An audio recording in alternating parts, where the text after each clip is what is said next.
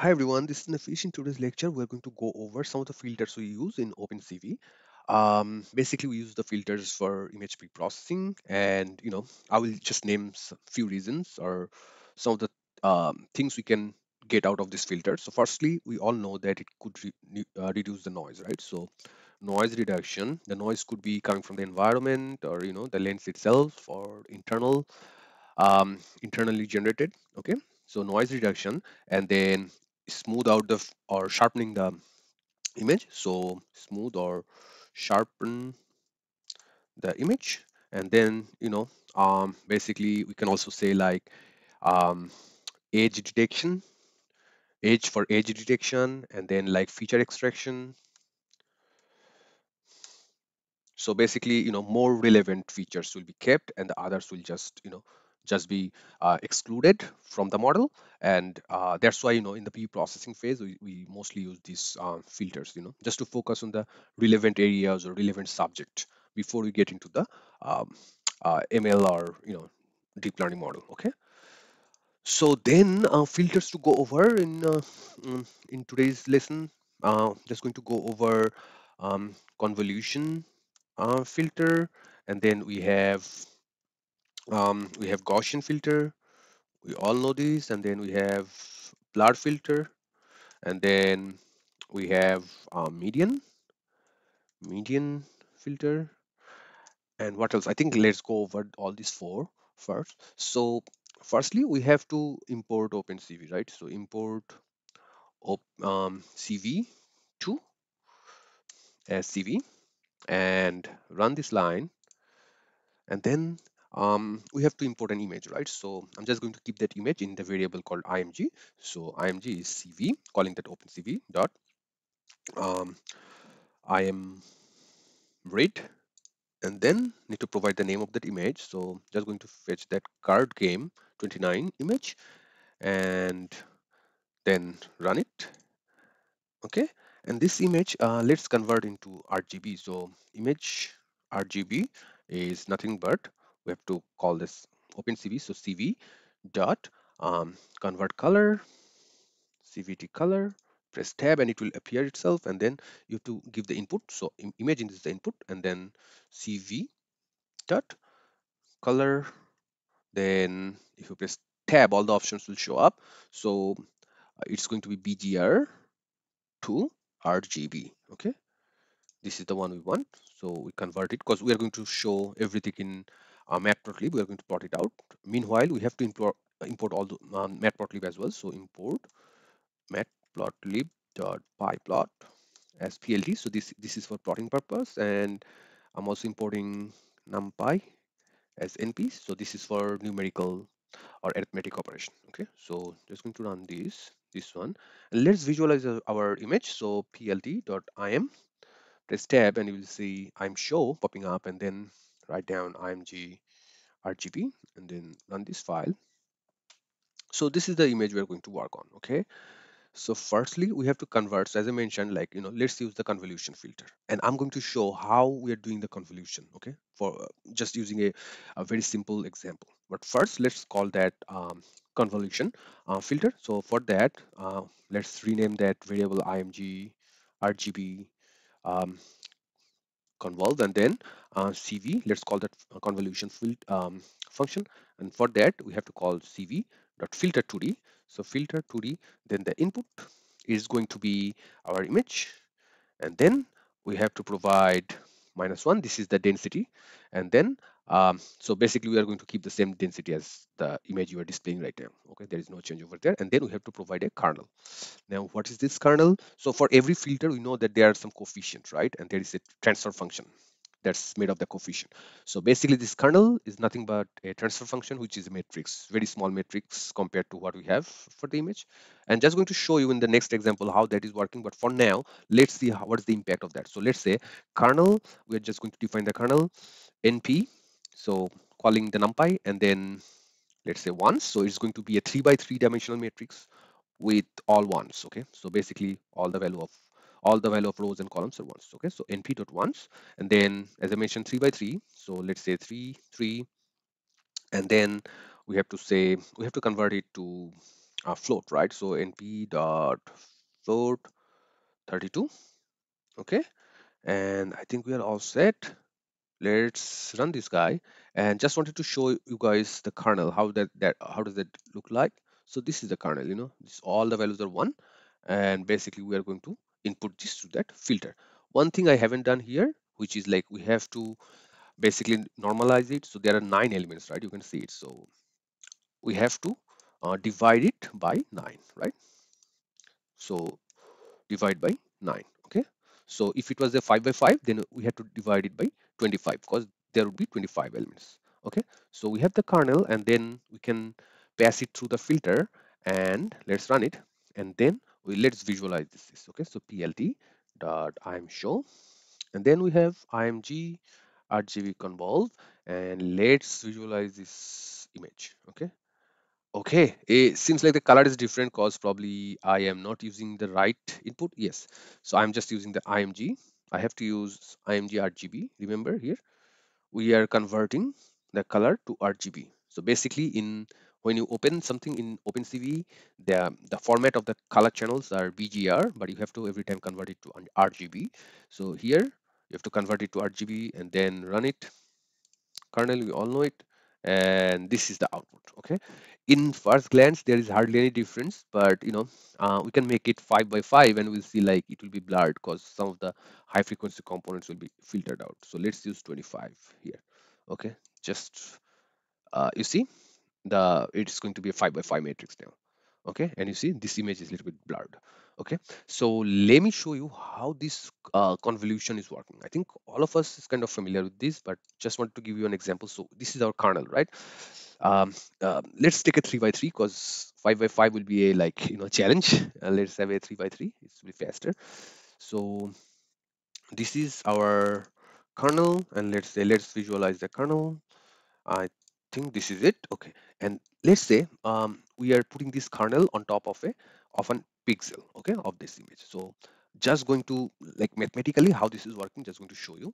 So let's say we have some values like test. Let's say the variable is test, and we are kind of generating a pixel. Okay, so for that, so np dot a range, and let's say we have values from 1 to 10, and then we are reshaping it because we need a 3 by 3 matrix. So reshape 3 3. Okay, so let's visualize the values. So test is, this is the one. Okay, so what it is doing is, like, when we're doing this processing, this convolution, what is doing, like, these values is just sitting on top of this 3 by 3. So here we have a 3 by 3, right? And it's just sitting on top of this 3 by 3, and doing an element by element multiplication. So just going to show you right here.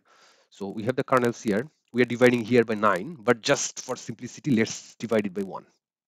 Okay, just divide it by 1 for now.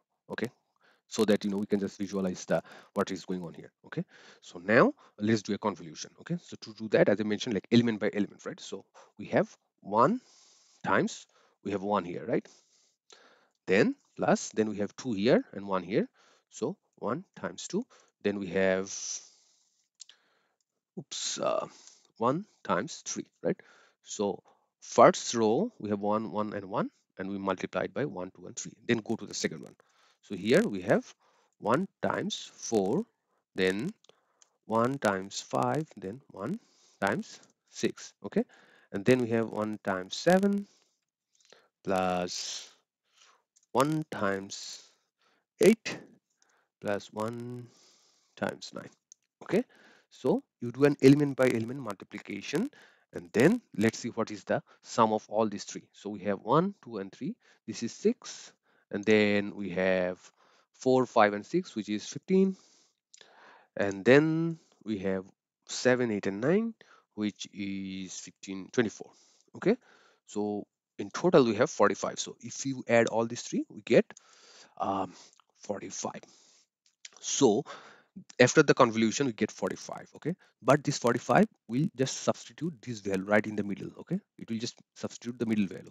So what this operation is doing here, cv dot filter 2d, what we're doing is like, we have a kernel, we're putting the kernel on top of a certain pixel. For example, this is 5 here, and then we are doing the convolution as I mentioned and showed here, and then this middle pixel will be replaced, and then we'll just keep doing this for all the pixels. Okay, so just going to show if the result is satisfied. Okay, so what I'm going to do is like copying this line, copy this one, and then paste it here, and let's say test. The name of the variable is test results, and the input is going to be uh, test here. So test, and the kernel is already defined here right there. So run this part and then visualize. Oh, okay, so this error, this is popping up because I haven't converted this into float. So let's convert this into float. Test is equals to np dot float 32, and then the input is test. Okay, so run this line and then run this line. Okay, and let's visualize the results, test results. Okay, so you see our middle pixel is 45. So this value we have gotten like this. Okay, so if you just try to like do any for any of these values, you will just see like how the numbers are derived. Okay, so, and for the very first one we'll be do some zero padding, because there will be nothing on the sides. So this is the way we're doing the convolution. So as I mentioned, we also wanted to show like the Gaussian, then the blur filter and the median filter, right? And let's plot all these three types of filter. So let's say img, then we have the RGB image, and then blur filter, and then let's call CV, then blur, and then the input is the image, and then we have to give like the what is the dimension of this kernel, right? So let's say we are going to use a 5 by 5 kernel. Okay, that's it. So kernel is this guy right here. Okay, we are going to use a 5 by 5. Okay, so let's run it. So we have gotten, oh, again I have done a mistake here. It's going to be image RGB. Okay, so let's run it. So we have gotten this blur filter output, then do the Gaussian and the median. Okay, so image Gaussian, and then for that we have to call cv.Gaussian, I think, Gaussian blur, and then we have to name the input, which is image, and then we have to call like it's 5 by 5, and then we are just going to press a 0 here, because 0 means like you're going to calculate the standard deviation out of this kernel. Okay, so run it, and then we are also going to do image image RGB, and then median, and this is nothing but cv dot, I think it's median, right? Median blur, yeah, right there. Okay, and the input is the image, and in this case you just need to provide like um, the any number that is greater than 0. So basically here you are just going to use a 5 by 5, so put 5. So these are some of the functions you can call out. There are many functions, but you know main thing is like I already mentioned, like how can we do the convolution. Here I'm just taking ones. You can also take an identity as well. Okay, which is like you can just call like for example like kernel is nothing but np dot identity, and then you just put a number like 3. So here then all the diagonal elements will be 1, and the rest are zeros, right there. So basically kernel, there are different kernels as well. It's just not only 1 1 1.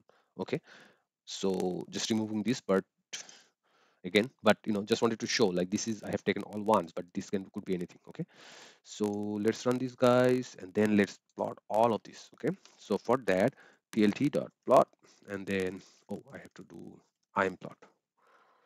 Okay, I'm show, and then first we are going to show the original image, which is I think image RGB, and let's give it a title. So plt dot let's say original. Okay, and this is we need a subplot because we are going to show 4 images, so 3 are filtered and what is the original, right? So plt dot subplot, oops, subplot right there, and then so let's say since we have 4 objects, we have, let's create a 2 by 2. two rows and two columns, and this is the first element. Okay, now I'm going to copy all of these and going to paste it right here. So here, this is going to be the second element, and then in the second element, we're going to show the blur filter. Okay, and let's call it just blur. Okay, and then paste it again, and here this is going to be the third element, and going to be RGB Gaussian. Let's say name is Gaussian, and then we have the fourth one, which is, let's say, 4 right here. And then we have, rather than the blur, we have the median, which is, I didn't mention, like this is just taking the median of that pixels. Okay, so median. And there are reasons, like, why we use all these different features. One is, like, in some cases one is better than the other one, and in some cases one is performing better than the other one. Okay, so let's visualize the images. There's some error here. I haven't mentioned the title, so plt.title. That's the massive mistake. So title, and then title here as well. Run it, and oh, I didn't convert the color. So basically here I'm not taking the input image RGB. Okay, I'm just taking the original input. So to take this one as input. Okay, then run it, and then run this guy. Now hopefully the color will be same. Okay, so this is a blur and this is Gaussian, this is median. I hardly see any differences, but we can just make this plot a little bigger.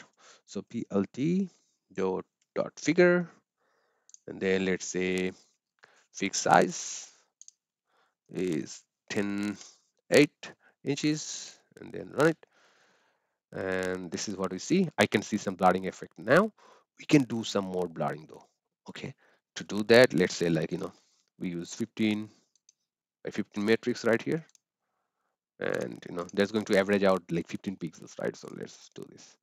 Let's run it, and you can definitely see the blurring effect. Okay, so basically, but this median and the Gaussian one is better than the blur one. You can just visualize. But what it is doing is, like, removing some of the high frequency components, some of the unwanted things that, still without those things we can represent the meaningful picture.